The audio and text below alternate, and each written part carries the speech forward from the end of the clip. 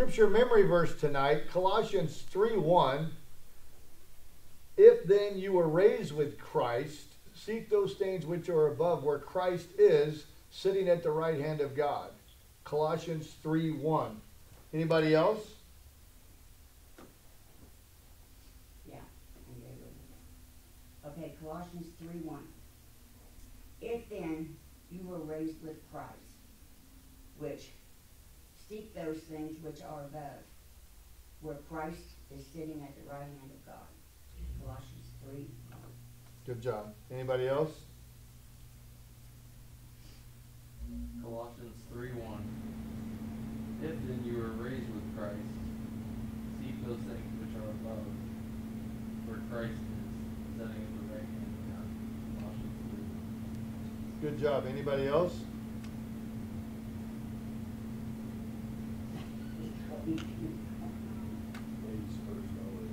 Okay, Colossians 3:1. If then you are raised with Christ, seek those things which are above, where Christ is, sitting at the right hand of God. Colossians 3:1. Good job. Anybody else? Colossians 3:1. If then you were raised with Christ, seek those things which are above, where Christ is, sitting at the right hand of God. Colossians 3:1. Good job. Anybody else?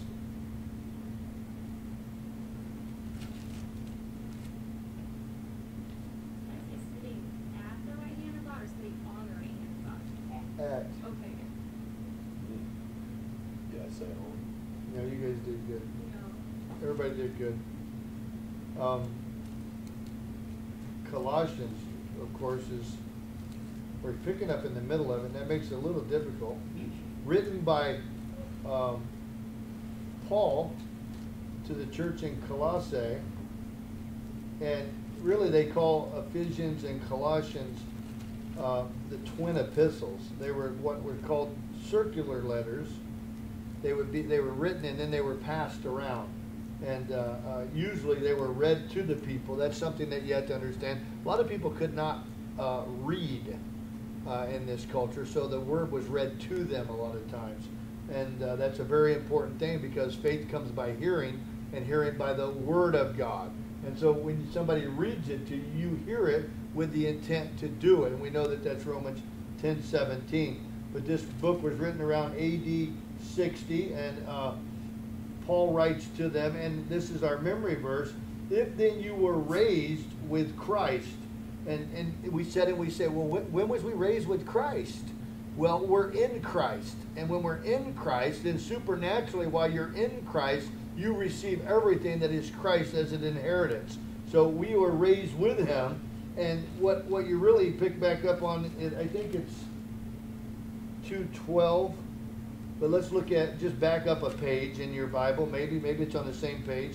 2:11 is where we can start at. He actually already mentioned to us about being raised. And so that's why he's saying since, or if then, or this one could be whether, or for as much as you were raised with. It's a conjunction. You were risen. Be risen is the King James, to raise together from the dead to life with Christ, and to rouse from death. Of course, our old nature, we're born dead. And so when we believe in Christ, we're raised to the dead. We're raised to life again. And that's exactly what he's talking about. But he says in 11, in him you were also. Now notice when it says in him, it's talking about you. It's talking about every person that believes in Jesus Christ. And we have to get this straight, because there's identity, there's positions, and then there's practical walk in sanctification. And so this is part of our identity. In him you were also circumcised with the circumcision made without hands, by putting off the body of sin of the flesh by the circumcision of Christ. And then it says, buried with him in baptism, in which you also were raised with him through faith in the working of God who raised him from the dead. And so that's what he's talking about, is that, and this can be I'm going to be careful with it. I think he's talking about water baptism, but he can also be talking about spiritual baptism. When you believe in Jesus, the Holy Spirit baptizes you into the body of Christ. And so you're spiritually baptized into the body of Christ. Now your identity is that you're hidden in Christ. And now since you're in Christ and Christ died, we all died. He actually says this over in, let's just look at 2 Corinthians 5. It's an interesting thing. It's not something that we're going, okay, they did, so we did, we will. This is your position, this is your identity in Christ. 2 Corinthians is going to be backing up in your Bible. Chapter 5, we hear all the time. 1 Corinthians, 2 Corinthians, Galatians, Ephesians, Philippians, Colossians. We have to understand it. See, our position is we're spotless and clean. But our identity is our inheritance. It's part of what we've inherited, and we've inherited this. And he says this, for we do not, did I say where to go? 5:12? 5:13? Where am I going? 5:14. Let's go to 5:14. I don't want to, when I read the other stuff, it kind of confuses the point. And if you need context, you can read it later. 5:14 says this, for the love of Christ compels us, constrains us, because we judge thus, if one died for all, then all died. This is how we're judging now. This is what we're saying. Because if Christ died for all, then we all died in him when we're baptized into the body of Christ. Whether it's either our obedience and we go out and we get baptized in water, or whether it's the spiritual baptism, I believe it's probably the spiritual baptism into the body of Christ, and now you become identified with him from that spiritual aspect. But water baptism is also an identification, where we go down in a watery grave, and we'll go look at that in a minute too, because I want you guys to see it. So if one died, all died. And he died for all, that those who live should no longer live for themselves, but for him who died for them and rose again. And so we have the same thing, even if we can't comprehend the fact that in Christ we're all dead to ourselves and we're now living for others in the one another ministry, where we now are living to be witnesses only. Just as Christ came to obey the Father, we now come to do thy will the same way. We're supposed to be doing the Father's will. And the beauty is when we fail, our sin has already been paid for. The beauty is that this is not a pass or fail. This is if we sin and we blow it and we don't complete it, then Christ already paid for every bit of it. But we don't go on in sin. And that again is back in Romans 6. And let's go look at Romans 6. I just want to hit this for a minute. The bigger topic is, what should we be doing? How should we be setting our affections? What should we be looking at? That's the bulk of this verse. But I want to take you to a few places where Paul is really talking about the same thing over and over. In our last study, I think we were in Romans 6 and we read it. I just want you to see it. He dealt with it from chapter 3, 23 all the way up to chapter 5. He's dealing with all of us being confined to sin. And then, of course, Christ sets us free from sin. It's the free gift. 6:23, is that right? Yes. So 6:1, Romans 6:1. What shall we say then? Shall we continue in sin that grace may abound? Certainly not. How shall we who died to sin live any longer in it? Now listen, these are statements of identity. When we believe in Christ, he gives us life. We're no longer living dead. We're no longer living the death anymore. We're living a new life. But watch and keep going. In verse 2 is what I wanted to get you to, or 3 I wanted to get you to also. Or do you not know? It's a great statement. Do you not know? Do you know your identity? Are you learning? Are you growing? Are you seeking to find what's going on in the body of Christ? Well, I just believed in Jesus. I said that prayer. I went before the altar, and they said, if you say this prayer, you're saved. Well, shouldn't you find out what's going on in your identity, in your inheritance? Shouldn't you find out what you're supposed to do now that you're a new creation in Christ?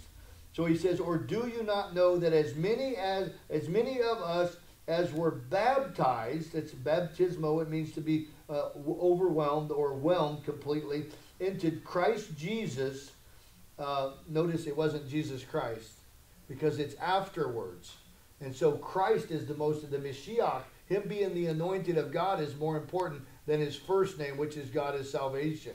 And so often that's what Paul would do, is put Christ before. Before he dies, it's Jesus Christ. After he dies, it's Christ Jesus, because him giving his life as the Messiah is more important than his first name, Jesus, which means the Lord is salvation.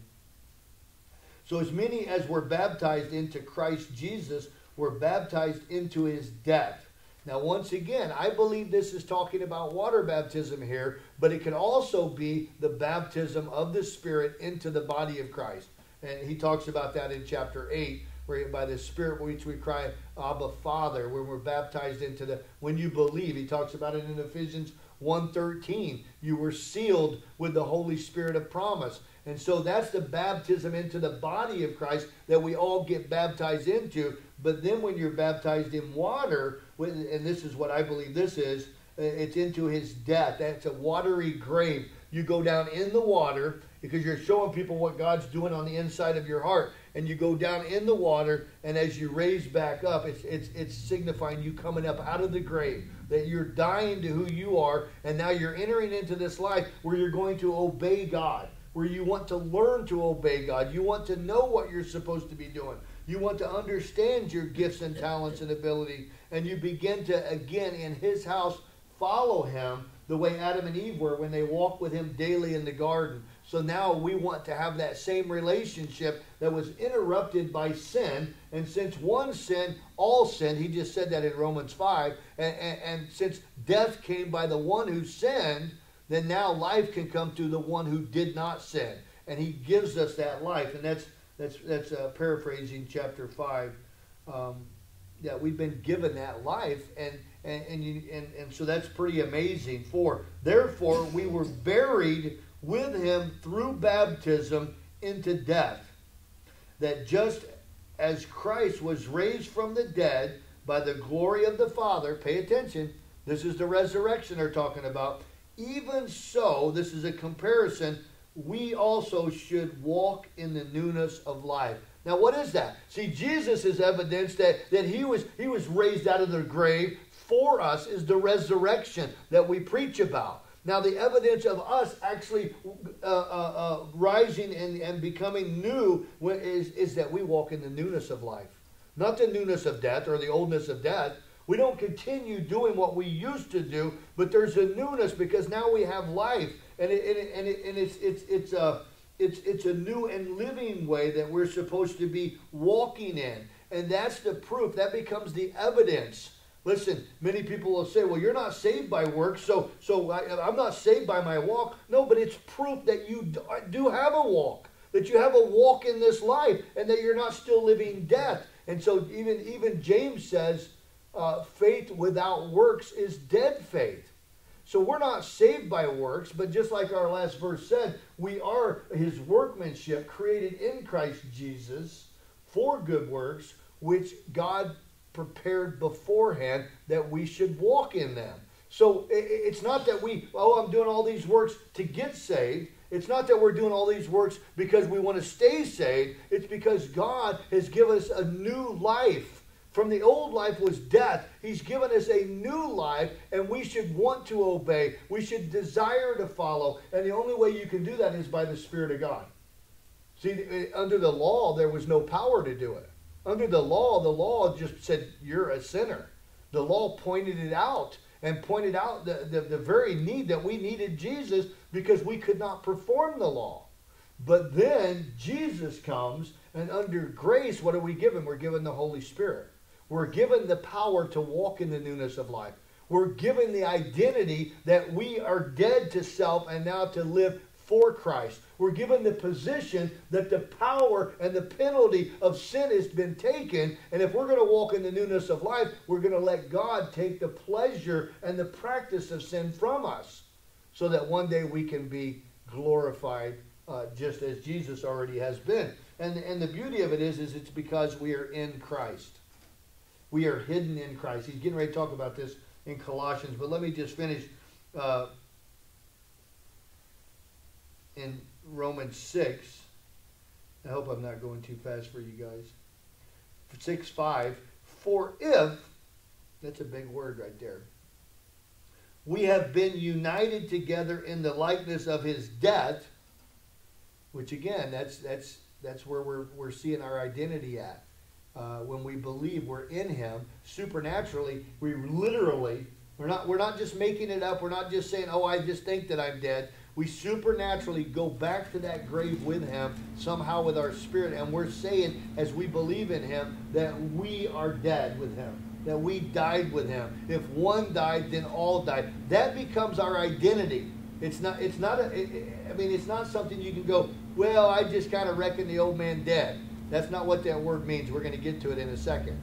It's actually who you are if you believe in Jesus. The old body of sin is dead.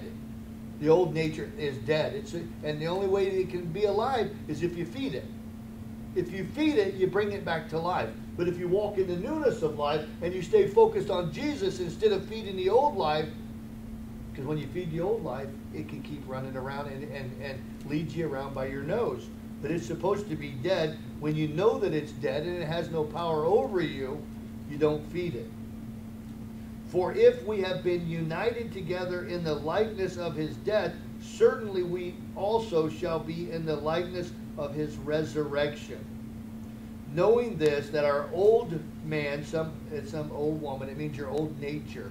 They're using the word man, but it's the old nature, your sin nature, was crucified with him, that the body of sin might be done away with, that we should no longer be slaves of sin, for he who has died has been freed from sin, totally free.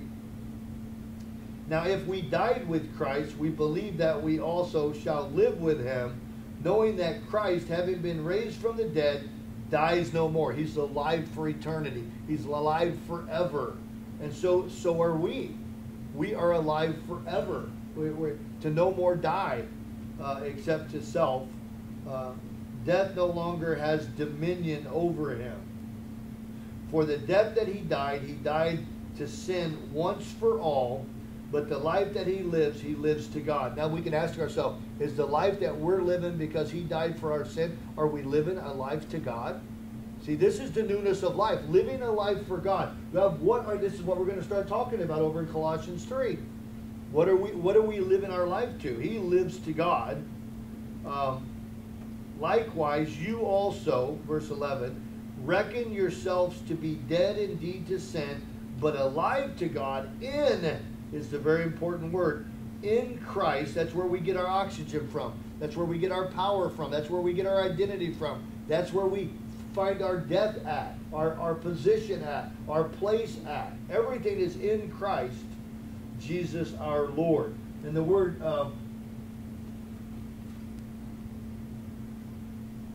reckon, it means to take an inventory. To take an inventory and to conclude and to reason.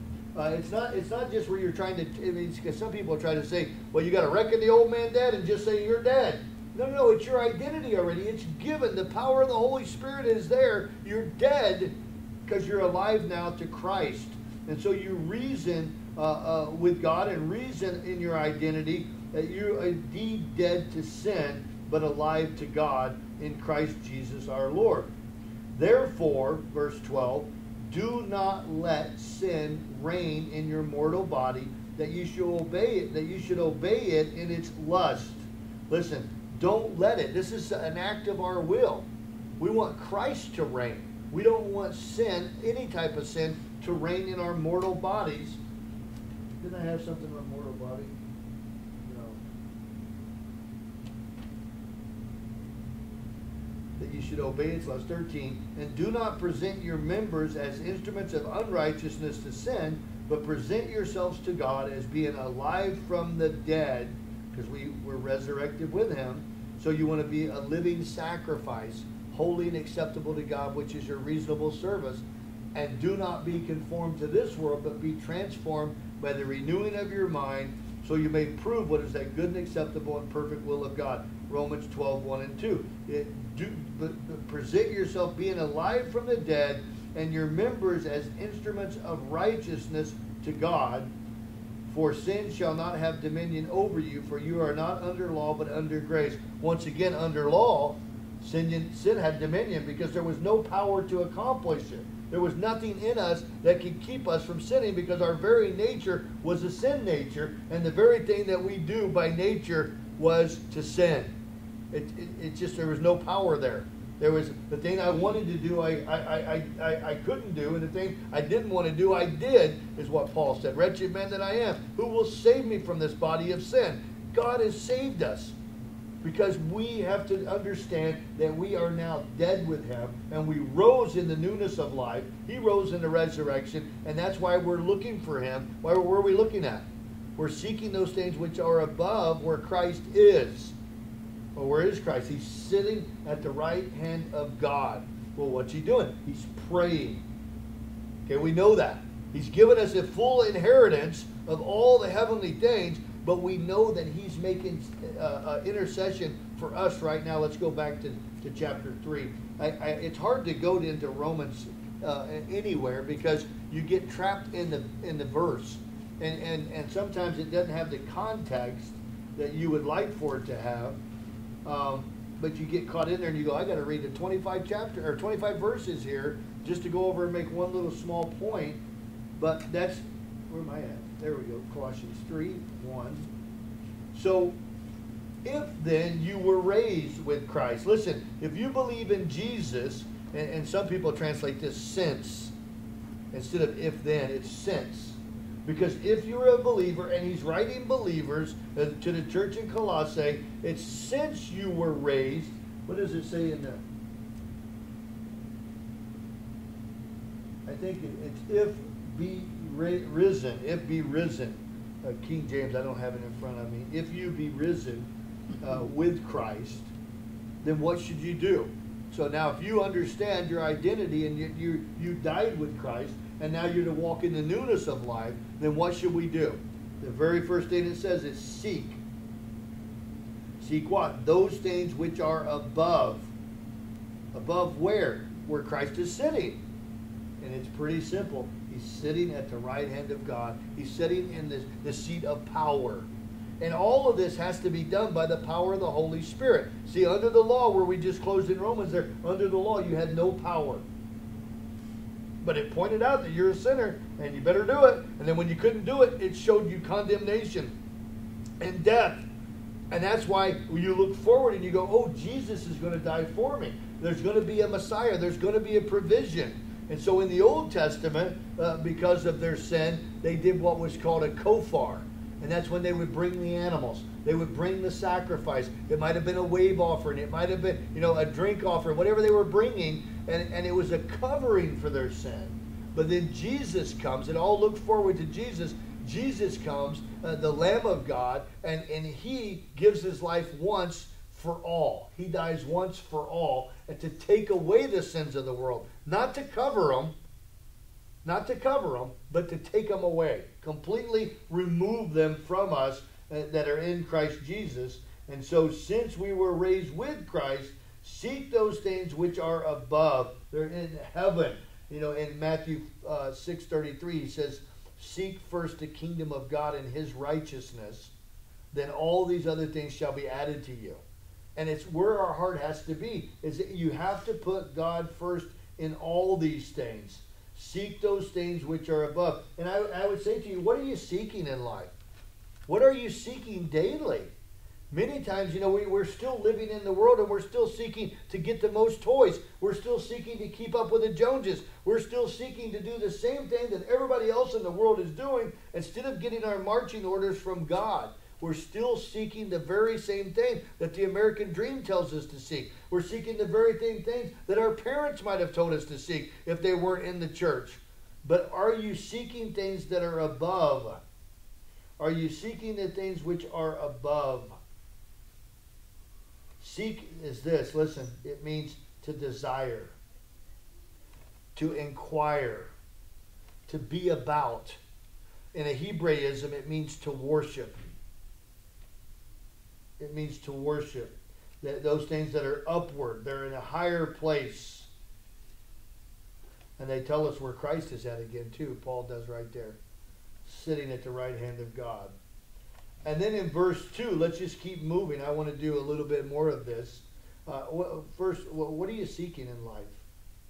Because and it's so hard because our flesh gets, you come to Jesus and you say, okay, now I believe in Jesus. Well, now you need to walk in the newness of life, like we read over in Romans 6. The newness of life. But most Christians come and they say a prayer and then they walk off and they're still pursuing the very same thing. But I was told that I could be this in life, and if I did this and I worked hard, I could live the American dream and I could be anything I wanted to be. But what did God call you to be? What did God create you for? What's the gifts and talents and abilities that God has given you? What are you supposed to be doing by the power of the Holy Spirit? And you have to seek the throne room. You have to seek Jesus' face. You have to seek Him in order to find out what you're supposed to be doing. And man can't tell you.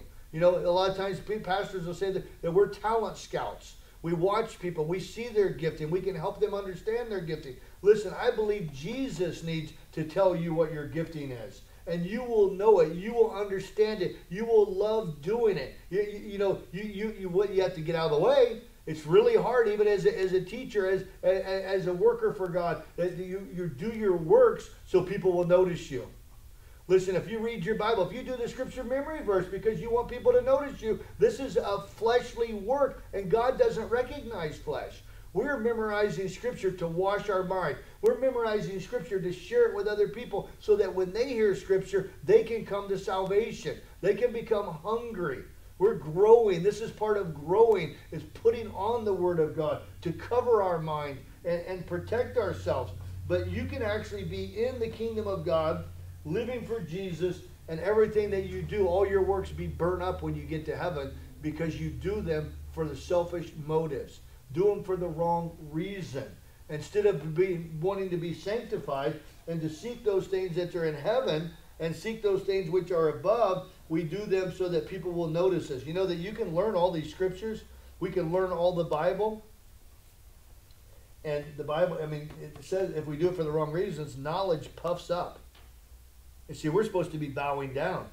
Knowledge just puffs up. Look what I know. Look what I did. Look what I can be. And we begin to flaunt the scripture like we know something and that other people don't. And we can take power over them and dominion over them. And that's what the flesh always wants to do. That's what the enemy always wants to do. But we're learning scripture first to sanctify and cleanse ourselves so that we're worshiping God properly. But then secondly, that God can bring it up out of our heart and use it to minister to other people so that they can come to salvation or others can be discipled and become more like Christ as they see us walking it out. But it's the newness of life we should be walking in by the power of the Holy Spirit as we seek His face and stop seeking the things of this earth. Look, we're going to go on. Let's keep moving. Verse 2. Set your affections. It says set your mind. King James is set your affections. And it means to be mentally disposed earnestly in a certain direction. To interest oneself in with concern or obedience. So we're not just saying, oh, I'm going to set my mind on things above. It's the same above. It's where Jesus is setting. I'm not just setting my mind on Him to find out. Let me see what's going on in heaven. Let me see what God wants to do in my life. Let me see what God's doing in the church. But it's with the concern to obey it. We want to learn to obey it. We find out truth because look, the demons believe and they tremble. Many believe and they don't do the works of the ministry. And that faith is a dead faith. James again says, faith without works is dead faith. It's not faith at all. It's not faith at all. And many people say they believe in God. They say they have faith, but they have no works to back it up. So they're not walking in the newness of life. They're not doing the works that God created in them beforehand that they should walk in them. And so many people just go, I believe in Jesus. Or, are you reading your Bible? really, seriously, set your mind, set your affections on things above. Do you have what we call, me and Michael was talking about this yesterday, devotional life? Do you have a devotional life? Do you do devotions? And it means being devoted to worship God. And I don't mean them little devotional books. So as far as I'm concerned, you can take every one of them little devotional books and throw them in the garbage. Because you're letting somebody else tell you what to believe. They are interpreting that. If you want to have a devotional life, you should be praying and reading your Bible before God and talking to God. I'm not saying that every person that writes a devotional is bad. What I'm saying is that I want to hear from God. I don't want to hear regurgitated truth from somebody that writes down a little prayer and a little understanding of a text for me. It's just like reading a commentary is all you're doing. My little daily devotional. Now, lots of people have used them for years. They're not going to hell. But do you want to hear from somebody else every morning, or do you want to hear from God every morning? And if you want to hear from God every morning, open the Bible up, get into the Word of God, and pray with Him. And talk with Him. Just like we're having a conversation with anybody else in life, you have to talk with them to become intimate and have a relationship with them. And so you have to do that with God. And so I just don't like that you open up a book that somebody else has written and tells you what a scripture meant when you really need to know what God is saying to you.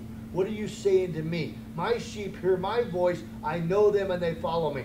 Following commentaries, following devotional books, following other voices is just like turning on the news and following what the talking head media is telling you to do. You want to hear what God is saying to the church today. It's a living word. It's a living relationship. It's the newness of life. And so you have to set your affections, your mind. Isn't it your mind that's being renewed?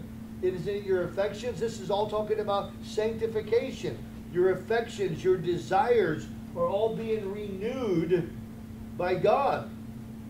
So he says, set your mind on that which is above in heavenly places. That's the priorities of heaven. Think about that. If you're setting your mind on things that are in heaven, set your mind on things above, not things on the earth. What's the priorities of heaven? I always say that God gave His most prized possession, His only begotten Son, for what? To save souls. So the priorities of heaven is saving souls. Because God thought, I'm going to give my only begotten Son, my greatest treasure, to do what? To buy back souls from the slave market of sin, from bondage. And so that's the priority of heaven. So everything that we're doing as we seek the face of God, as we seek the place of God and understand our position in Christ, which is where that was first used there, wasn't it? Oh, I forget some notes. Anyway, what are you seeking?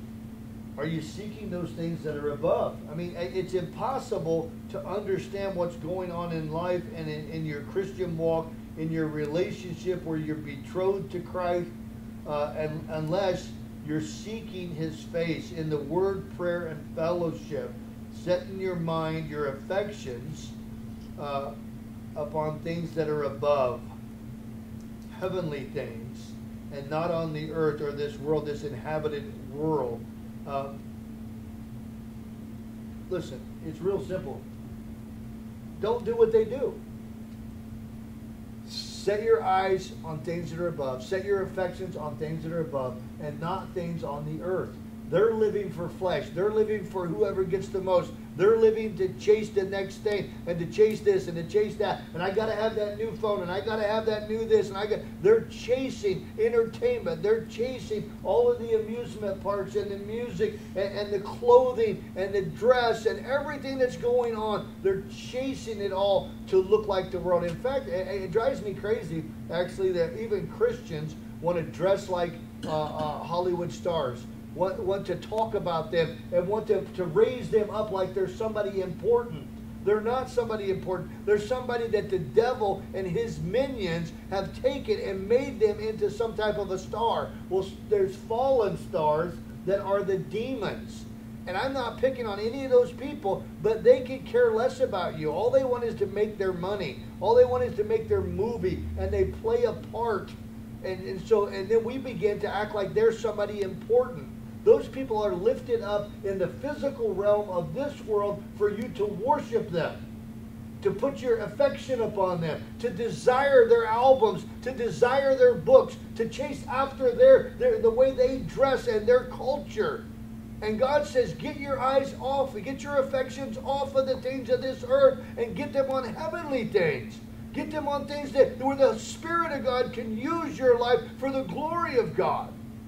And that has to be as you get into the word, prayer, and fellowship. You confess your sin and you begin to find out what you're supposed to be doing, how you walk in the newness of life, and you allow the Holy Spirit to lead you. You allow as many as are led by the Spirit of God. These are the children of God. So it has to be the Spirit of God. Not that I'm chasing this or I'm chasing that or I can't wait till I get to this place and I'm saving for this and I'm going to get that and this is going to complete me. Only Jesus can complete us. And He already has a plan in how to do it. He already has a plan in how to do it, and we'll keep talking about it here. Why do we want to set? I mean, how do I? Let me get back to this. How do I seek those things which are above? Verse 2 tells you, set your mind, set your affections. That's how you seek those things which are above. When you begin to turn your heart toward home, you begin to set your affections on the things that you know are up there, that He's got hidden. It's hidden in Christ Jesus for you. And then notice this. He tells us why. Verse 3, for you died, and your life is hidden with Christ in God. Notice He's in God. Christ is in God, and we're in Christ. What a protection. What a protection. Listen, for your life is covered. That word means covered. It was first used, this is a great word. Where's it at? Where was that first used? First usage of the word hidden it's the word crypto. Is hid, it's the word crypto, means to conceal by a covering. And so God has covered us because that's what it's all about, is a covering. That's what marriage is about, is a covering. That's what life is about, is a covering. Who is going to be your covering? He is our sacrifice. He's our covering. He's our husbandman. We are betrothed to Him. First usage is in Matthew 5:14. And it's very good. You are the light of the world. A city that is set on a hill cannot be covered, cannot be hidden. That's that word, covered. When you read that in Matthew 5:14, it cannot be covered. The true light cannot be covered up. You have to let it shine. They sing about it as kids. This little light of mine, I'm going to let it shine. You can't cover it up underneath the peck bush. You can't hide it. So your life is hidden in Christ, in God. Isn't that amazing? You died and your life is hidden. This is not ours anymore. We've been bought by the precious blood of Jesus. This is not my life anymore. I've been bought from the slave market by the blood of Jesus. Not with gold and silver, but by the precious blood of Jesus. He bought me. And now I'm supposed to be serving Him, surrendering to Him, freely and privileged to, because He bought me from hell. I was on my way to hell. What an amazing thing. Look at 4. When Christ, who is our life, notice He took our death, He is our life, appears, is manifest, then you will also appear with Him in glory. That's pretty amazing. See, I think it's a positional statement here. It's the other ones are identity. This is positional. But how do we appear? How do we appear with Him unless He takes us home first? When He comes, it's somebody's second coming. When He comes, we'll appear with Him. But He is also, as we listen and as we set our affections, as we seek Him, as we begin to follow Him, being led by the Holy Spirit, He's actually transforming us into His image. from glory to glory. He's making us just like him. And that's what the bride should be doing, is following, obeying. And we should be listening and hearing his voice and knowing that he come to save us. And he says in verse 5, therefore, because of 1, 2, 3, and 4, therefore, that's what it's there for, put to death your members which are on the earth. Put to death. They're in the grave. You're already dead, and you've risen, but you have to make a choice to put them to death. Because you can keep living like that. You can keep chasing whatever you were doing. You, instead of walking in the newness of life, you can keep walking in the oldness of death if you choose not to obey. Therefore, put to death your members. Actually, members was the first member was an eye. If your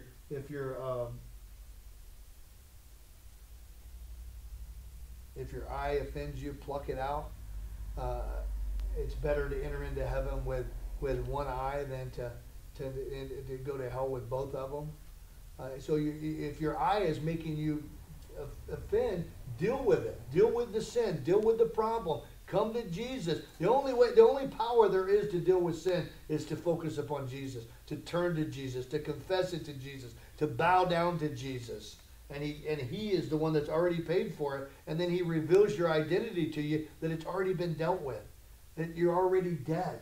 And then you have to begin to walk that out by focusing on him, worshiping him, seeking him, understanding that this is not our home, but we live in heaven.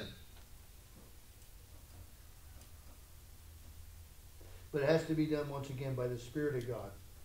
That's the power. So put to death.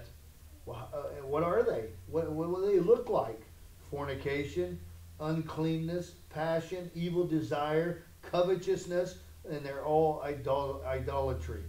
They're all idolatry because we put something else before what we're supposed to be seeking, Christ. Because, this is verse 6, because of these things, the wrath of God is coming upon the sons of disobedience. Now listen, the inference here is that we're children of obedience. That's the wrath of God. We're not appointed for wrath. The wrath is coming upon the children of disobedience, the sons of disobedience. But we are the children now who said, we believe in you, Jesus. Thank you for paying for our sin. We want to be obedient children, led by your Spirit. And we're not doing the same thing anymore. Fornication, which is, it means it's porneia. It's sex outside, any type of sexual contact outside of a marriage bed. Uncleanness, passion, evil desires, and covetousness, which is greed. Some people say, well, I'm not covetous. Yes, we are. We all want stuff and we have to die. That's the base of all sin, is wanting and coveting and wanting what the other people have. And say, how come they have and I don't? And that's how he uses that physical eye to make us desire. And we have to be content with all things. The only remedy to covetousness is surrender and be content where God has us, the place that he has us. Contentness, godliness with contentment is great gain. So we're supposed to be children of obedience. Verse 7, in which you yourselves once walked. That's how we once lived in the death when you lived in them. That's how we lived. Now we're living in the newness of life. Now we're looking to the newness, the freshness that God gave us new life when he breathed into us. But now you yourselves, this is a new beginning here. He just defined everything. But now you yourself are to put off all these. Now we just entered the dressing room of God's house. This is like stepping into the bathroom, and he's going to tell us to take off and then put on. These are choices we have to make as we're seeking the throne room, as we're seeking his face, as we're setting our affections on what he wants to do. He's saying these are bad, these are wrong, this is the old sin nature, this is dead, and you need to put off these. Listen, don't let anybody tell you that it's okay to be angry. I know the Bible says be angry and sin not, but most of our fleshly anger is sin. I'm not going to say 100% of it. There's sometimes we can have some what's called a righteous indignation where we can be angry righteously. But the Bible clearly says be angry and do not sin. So put off. It's taking off. Put off means to cast off and to lay down, to put away. In Romans 13:12 it says, the night is far spent, the day is at hand. Therefore let us cast off the works of darkness and let us put on the armor of light. And this is what we have to do. We have to say no to self and yes to God. Taking off who we were and putting on the newness of life. And in James 1:21, he says, therefore lay aside, put off all filthiness and overflow of wickedness, and receive with meekness the implanted word. How do we put on anything? It's the word of God. That's what God sent to heal the land, was his word. He sent in the living word, Jesus Christ. And then look at, quickly, put off, look at Hebrews 12:1. Again, we have the same thing. I didn't write it down. I thought we would just look at it. It's right after 11. That's profound. But Hebrews 11 is the Hall of Faith chapter. So only by faith in the power of the Holy Spirit can we cast off anything. Listen, people think they can just stop doing something. You can't stop doing something. God shows you your sin, and he shows you that you got something on you that needs to come off your face, and then you say, oh, well, okay, I'll do that. And then you do it, but then you put it right back on there. The only way to do it is to ask the Holy Spirit as you humble yourself and say, I confess, Lord. I confess that I desire that. I like that. I want to follow that. Will you take those affections away from me as you seek his face in heaven? You're seeking his face. You're seeking where he's set at. And he says, therefore, we also, since we are surrounded by so great a cloud of witnesses, that's talking about the Old Testament saints, let us lay aside, this is put off, every weight and the sin which so easily ensnares us, and let us run with endurance the race that is set before us, looking, what are we doing? We're looking up where Jesus is seated, looking unto Jesus, the author and the finisher of our faith, who for the joy that was set before him endured the cross, and despising the shame, and endured the cross, despising the shame, and has sat down at the right hand of the throne of God. That's our second witness, that's where he's at. That's where we're supposed to be looking. But what did he do? He laid aside, he put off the weight. See, weight can be things that you have in your life that you like to do that are not necessarily sin, but they're not seeking God. They can be all the pleasure. They can be the entertainment. They can be the things that, yeah, that's probably not immoral. That's probably amoral. But look what it's doing. It's stealing all of your time so that you're not reading the Word. You're not in fellowship. You're out on the boat, and that's not going to send you to hell. But it's Sunday, and you should be in church and in fellowship. So it's not immoral, but it's something that's a weight that would keep you from laying aside your sin and putting down your sin because you're not growing. And you should always be growing. And so that's why he says weight and the sin.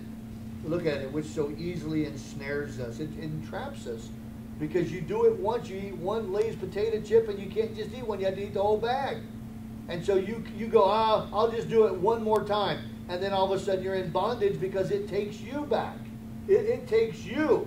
And your heart goes, oh, those affections were fun. And sin is good for a season, but it always ends back at death.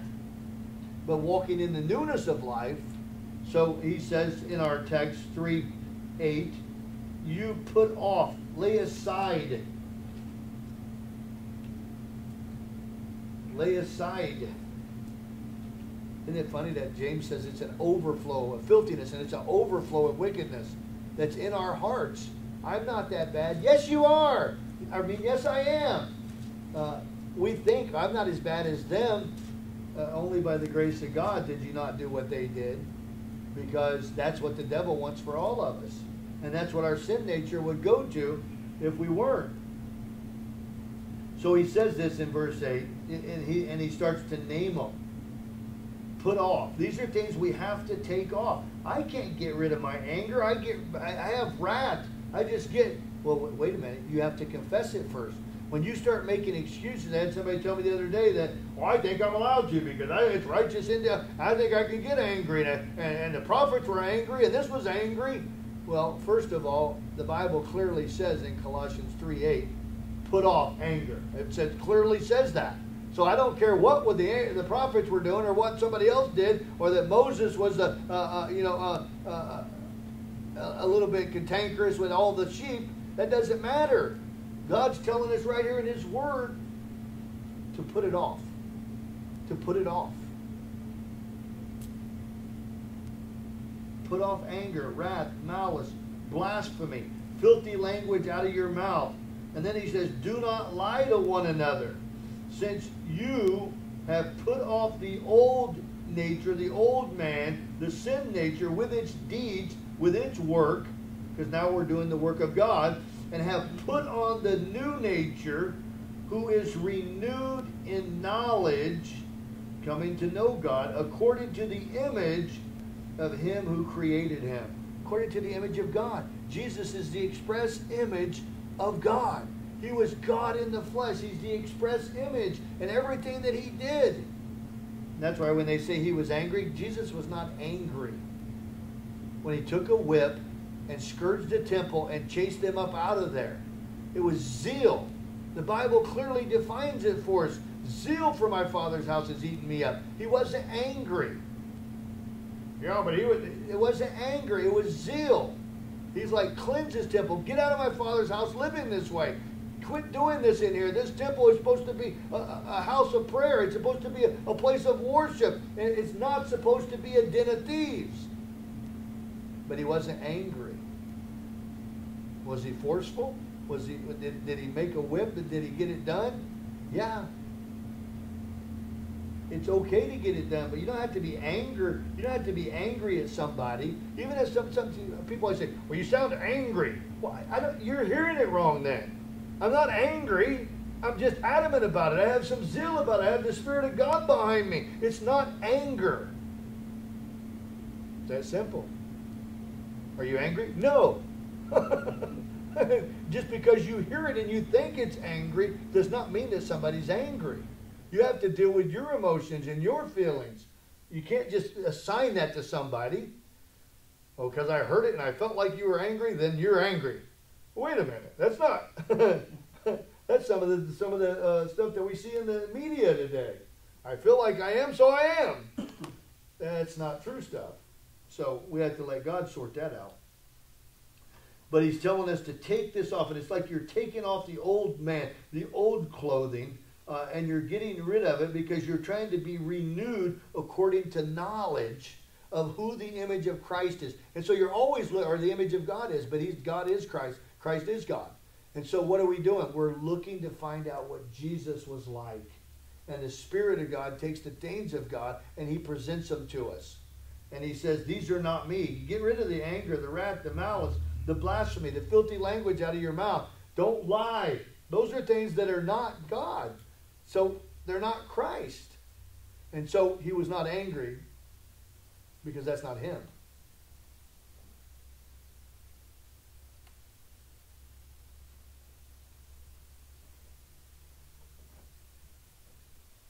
Verse 11, where there is neither, it's renewed in the image of Christ who created Him, image of Him who created Him, where there is neither Greek nor Jew, circumcised or uncircumcised, barbarian, Scythian, slave nor free, but Christ is all and in all. Therefore, as the elect of God, holy and beloved, now we're going to put on. Take off first. Take off the old person. Now we're putting on. Look at verse 12. Put on. What are we supposed to put on? Instead of anger, we have tender mercy. It's the bowels of mercy. Instead of anger, we want tender mercy. Kindness, which is a fruit of the Spirit. Humility, meekness, long-suffering, bearing with one another, and forgiving one another. If anyone has a complaint against another, even as Christ forgave you, so you also must do. Listen, Christ forgave us. what could have cast us into hell. And many times we don't forgive somebody just for saying a cross word. We can walk on the other side of the street just when we see them because we're mad at them just for something simple. And God forgave us of sin that could cast us into hell. From a holy and pure God, everybody is unclean. And so he's wanting us to die and put on the person of God, the image of God, the life of Christ. Put on the characteristics. That can only be done by the Spirit of God. How do we ever put on tender mercy? I don't know about you guys. I'm not a very merciful person. But I can come to the throne of grace, and as I grow, I'm becoming more merciful. I'm becoming a vessel of mercy to other people as I grow in Christ. But I wasn't very, I see my sin on other people, and I'm like, cast them out! Unclean! Put them in manacles! And we're pointing, but really we see our sin on other people. That's the sin that stands out the most. And we don't even know that when you're pointing, you have 3 fingers pointing back at yourself. And you should, when you see what somebody else is doing and you can so clearly call it out, then you should examine your own life and say, why do I see that so clearly, God? And it's because he wants to speak to us about the same sin. What is that? Romans, what chapter is that? Romans 5? We judge and do the same thing? I don't forget what chapter it is. We're all sinners. We all need tender mercy. We all need God's kindness and his long suffering is one of the things I love because he suffered long for me. That means a long burning wick. And we do need to forgive. When you forgive somebody, that's when you're forgiving and giving grace and mercy, you're more like Christ than ever in your life. Because that's the greatest attribute he has is when he forgave me, when he gave me grace and mercy. And then so when I forgive somebody else, I'm being like Christ. And you need the Holy Spirit to help you do that. And when you forgive, it's only saving your own life because if you don't forgive, you're going to become bitter. And it's going to cause you to do things and grieve the Spirit and not live for God.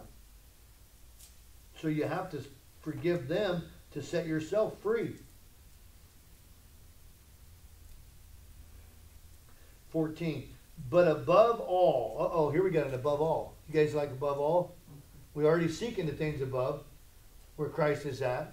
And now we got above all things, where we do put on love. Remember when it says it, but above all, take up the shield of faith? Yeah, because now we've got the same writing that Paul writes like this. And now he's like, wait a minute, I was telling you all of that? And above everything, put on what? Love. Agapeo. Which is what? It's the glue. It's the bond. It's what binds us together to perfection. Why? Because God is love and God is perfect. And the only way to be bound to perfection and be married properly to him is to put on love. Love. And it's an action word. It's where you serve and you give yourself away. You're putting on Christ. And then he says in 15, and let the peace of God rule in your hearts. What's ruling in your hearts?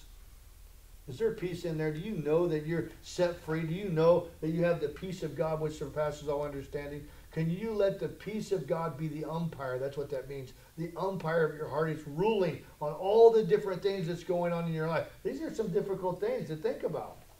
But this is where we need to be going. This is why if we were raised with Christ, we should set our mind on things above where Christ is sitting at the right hand of God, because it's the only way we're going to ever get to this, because he's the one that is love. And we need to be seeking his face, knowing our identity, knowing our position, knowing our place, knowing that we need to confess our own sin and confess our own heart before him, because until we get right and confess it to him, he doesn't deal with it. You have to confess it. And sometimes you might, oh, forgive me, Lord, for that. No. Get before him. Get before him and confess it. Get before him and be real with him. Lord, I know I've confessed this over and over. Lord, I want to deal with it. I want my affections to be set upon you and on heavenly things. But then you have to start to set about doing the natural.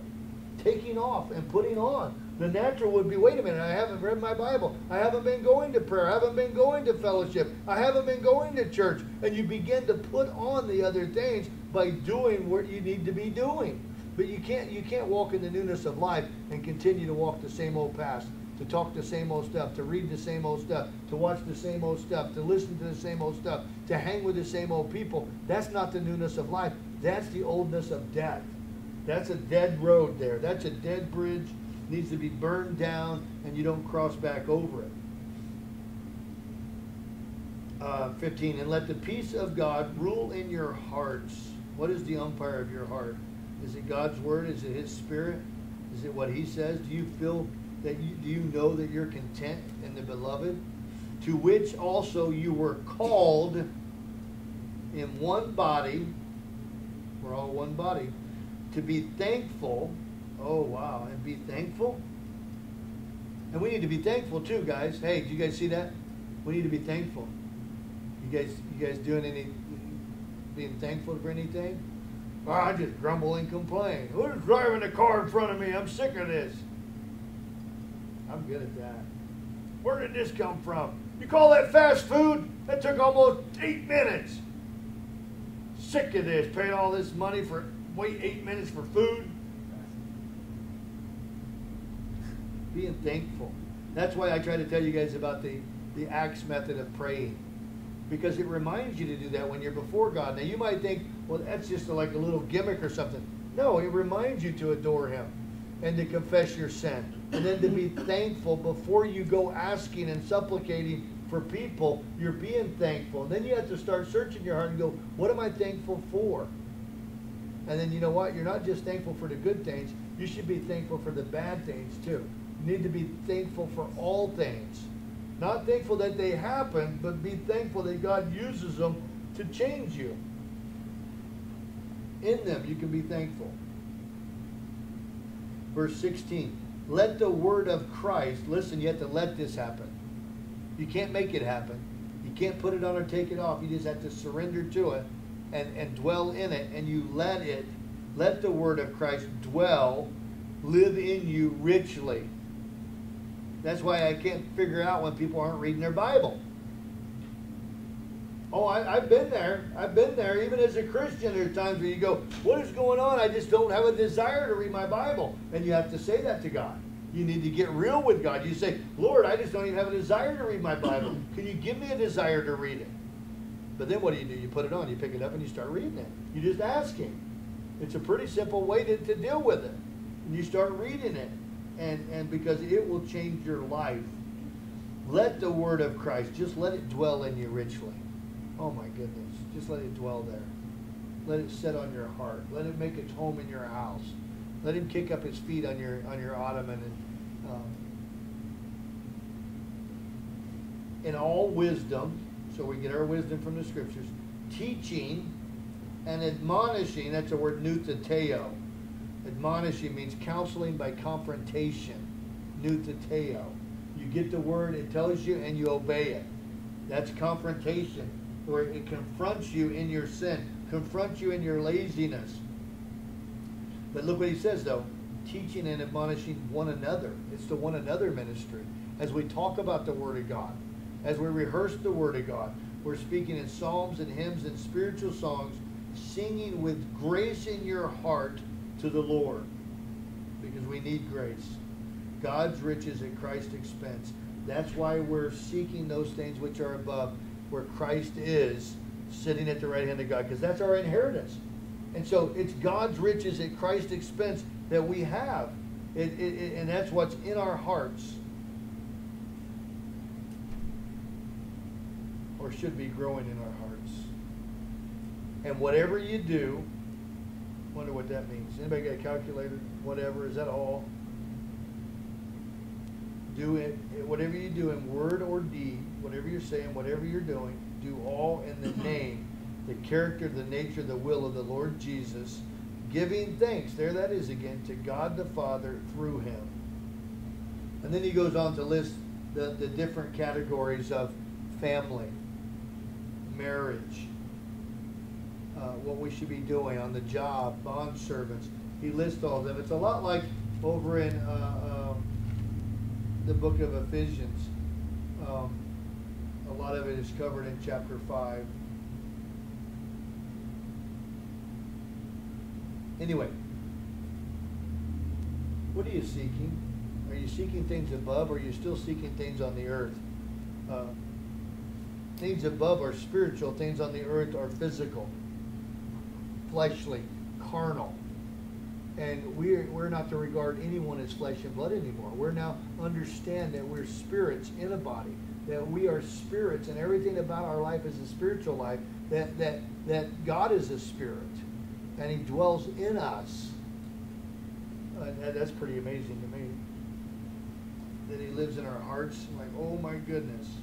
You're in there too?